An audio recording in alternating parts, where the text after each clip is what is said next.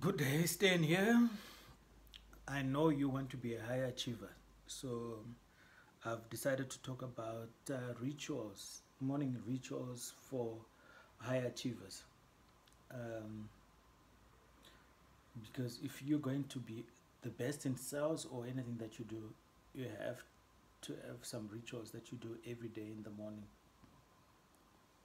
Most successful people or high achievers have rituals in the morning. Like I said, my morning rituals are: I wake up, I meditate, I take a walk, and then I read and I learn.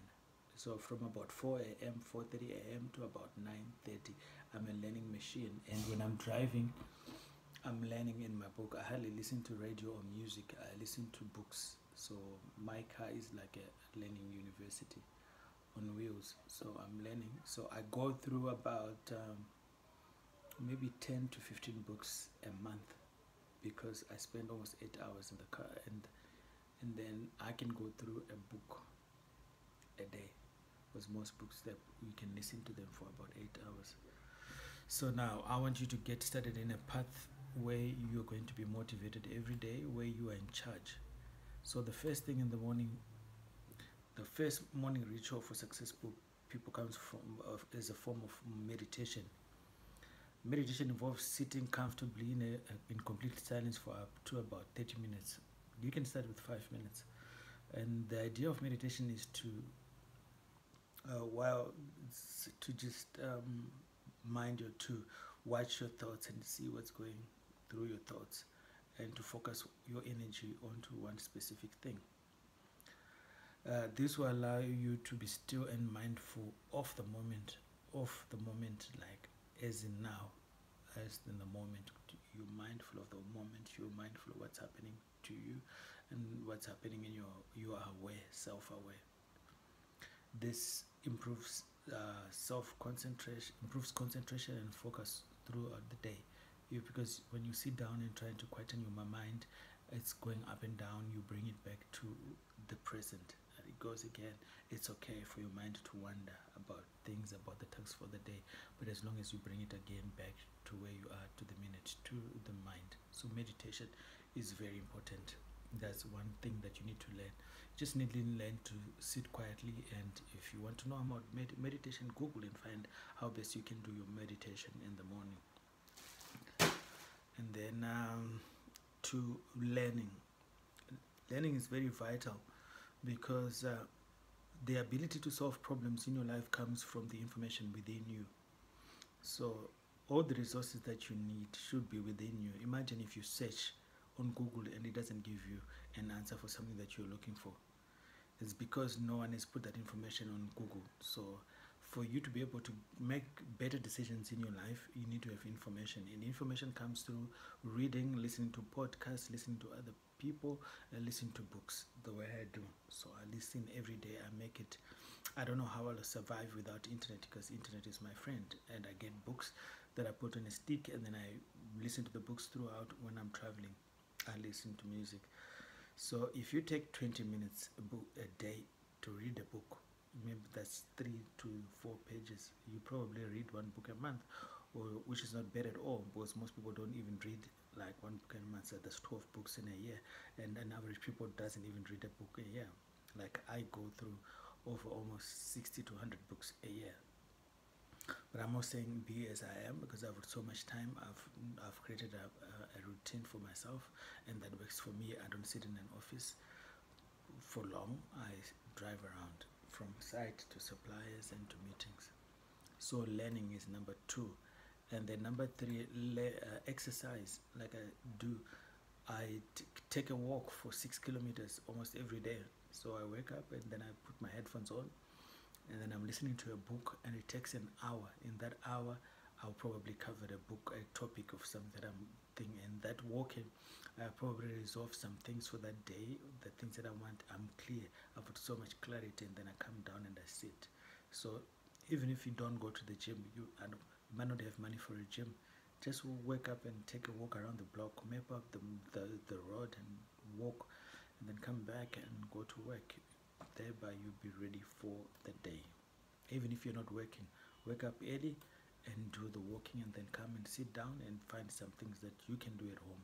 If you're a PC, or if you don't, if you've got a phone, there's a lot of things that you can do that can help you to move your life forward.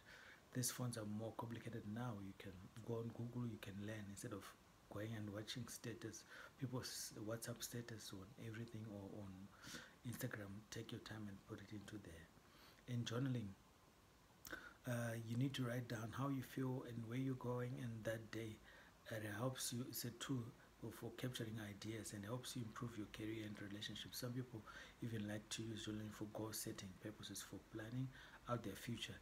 Given all this, journaling will help you to reinforce what's most important in your life while keeping you focused on your highest priority activities throughout the day, because you're writing down. So when you go to bed, you write down your goals in that journal, and then when you wake up, you do the same, and then you write the progress, and you write how you feel. If you feel discouraged, and you write everything, and if you feel pumped up, you do the same. So if you write your thoughts, it's easier. For me, I try and come up with business ideas every day that can give me money, even if it's 10 or 2, 3, or whatever number of ideas that I have.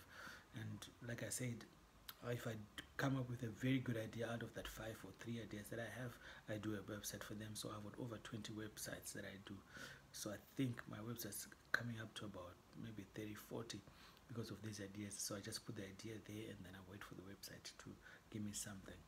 So that's number 4. It's journaling. And then 5, visualize. And visualizing is trying to see the future,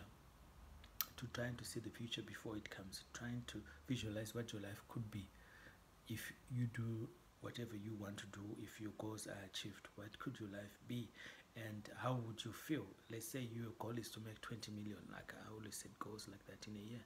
I try and visualize myself with that money and living in a different space, and I also try and get the feeling, how would that make me feel? What will I become on that journey of achieving whatever I want to achieve? In the visualization, I see that. So it's important to visualize where you're going, to visualize your goals, to visualize everything. And then in the morning, the 6th one is affirmations. I need to be able to do affirmations to say I'm enough. I've got nothing to hide. I've got nothing to defend. I've nothing to protect. So, to say I'm abundant, I'm enough, I'm everything that I need. All that I need is within me. So you set up some affirmations. I'm going to put a few affirmations under this video, even whether it's on YouTube or on Instagram. I'll put some affirmations and all the points that I've talked about in this video, so that you can grow. So like we said, the most important, this video is about you setting some morning rituals that will help you to go forward, that will help you when you're feeling down. Because if you have a program like this, it's a program that you do whether you like it or not. And I remember last year I was walking even in the rain. I would wake up, and it's so nice when you wake up and you come and you're warm. When the time that I used to go out was at about 4:30, and that time it's not as cold even in June, but when I come back at about 6, then the weather starts to change.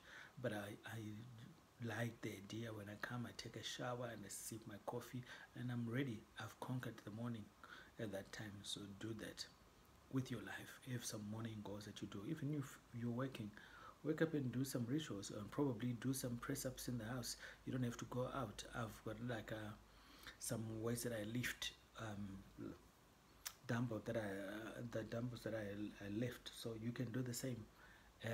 Do some exercises in the house. You can do some press-ups. You can do some skipping in the house in the morning. Have your coffee, take a bath, and read, and then prepare and go to work early.